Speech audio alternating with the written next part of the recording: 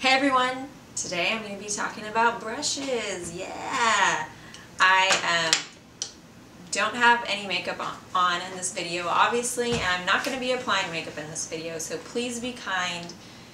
This is me being very vulnerable and letting you see my makeupless face. So scary, I know, but just be nice.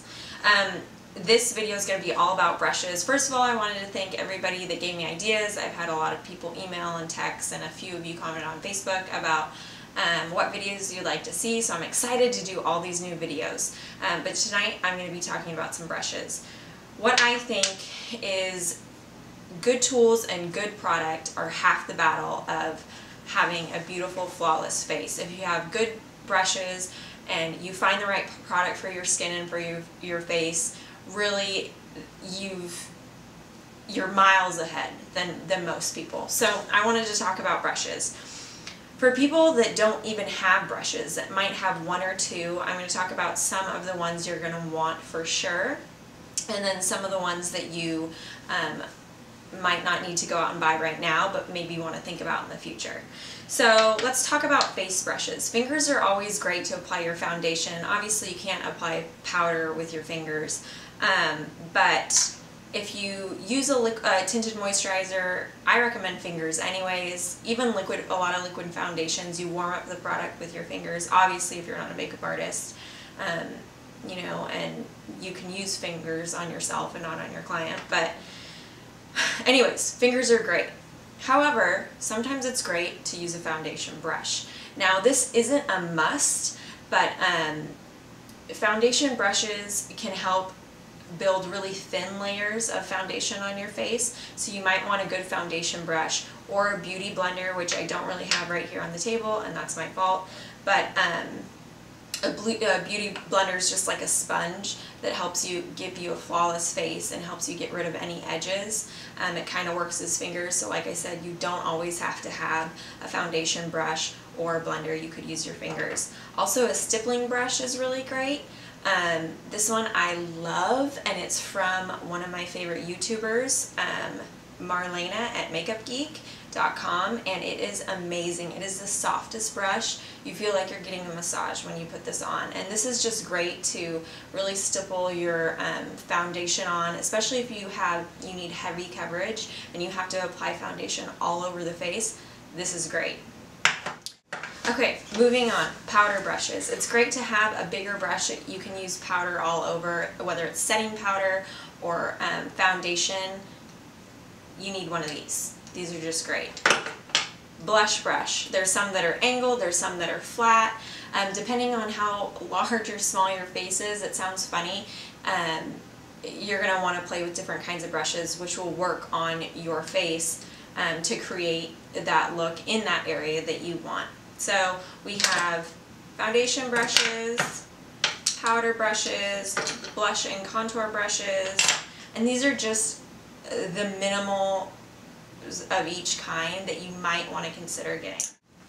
Okay, concealer brushes are great because these little tiny brushes will help you kind of pinpoint areas on the face that maybe your finger is going to be too large for, so it's great for covering impurities. A soft concealer brush is great for dabbing under the eye when you're applying your concealer, especially sometimes if we're in a hurry and we're using our fingers. We tend to kind of tug and rub around our eyes, which isn't good because the skin around your eyes is so thin and so delicate, and you want to be just as careful with that part of your face as possible. So sometimes it's better just to pat with the concealer brush under the eye. Okay. Now, an area that you absolutely need brushes, okay, absolutely need. If you're like, no, I don't want the foundation brush, I don't even wear powder, I don't even wear blush, I don't even wear concealer, okay, these are all ones that I just kind of went over really quickly. Maybe you don't need these, but if you do wear eyeshadow, you're obviously going to need some eye brushes. Now, don't ever apply your makeup with those little sponges that come in the little eyeshadow palettes, don't do that, okay? Unless you were stranded on a desert island and that's all you have, you're not going to be able to blend well with those. And it's just not easy. It's not an easy application. You're always going to want to use some kind of eye brush. So I have a few here. This one I love. It's MAC 239. It's perfect to apply creamy eyeshadow, powder eyeshadow. It's great for just all different kinds of looks. And I feel like I'm talking really fast right now and there's so much I want to go over, but this is just a great brush for shadow, a flat eyeshadow brush, okay? A blender brush. If you want to do any kind of smoky eye or any kind of fun look, you're gonna need a blender brush. This one particularly is MAC 217, amazing brush. Okay, let's see, an eyeliner. I love this one. I don't even know if it's specifically used or designed for eyeliner, but I love it. It has a little bit of a, I don't know, it looks like it's a little bit of an angle, and so I use this a lot for eyeliner. And like I said, I don't know if it was designed for it, but, oh, and that's another thing. If it says eyeliner or concealer on the brush and you think, hey, that would be a really great eye brush or cheek brush or whatever, play with it. It doesn't have to be, this one actually says concealer and I use it as a lip brush, so it doesn't have to be what it says all the time. And feel the brushes. Usually, you know, the soft, more dense brushes are great to contour the face and work with powders, and then obviously the synthetic brushes, you want to make sure that they you know, are soft and can get the job done with concealer and so on and so forth. So I don't know, there's just so much to talk about with brushes, but you absolutely need eyeshadow brushes. And I would say a concealer brush would be great, and just a tinier concealer brush would be great. Even I have a few that are even tinier than this to get right on the spot.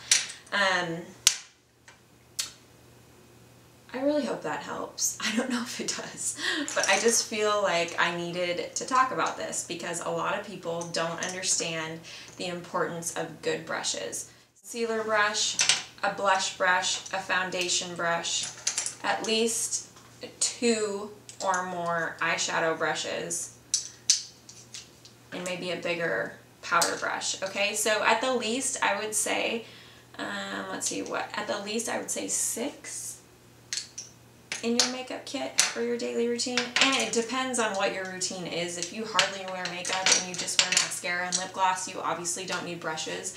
But if you want to do a little bit more complicated look, especially with the eyes, you need great brushes. MAC has some great brushes. There's also some great brushes online that are a little bit cheaper. So if you guys have questions, please ask. I would love to help you find your perfect brush set or your perfect brush, and I can't wait to talk more about makeup. I'll see you soon.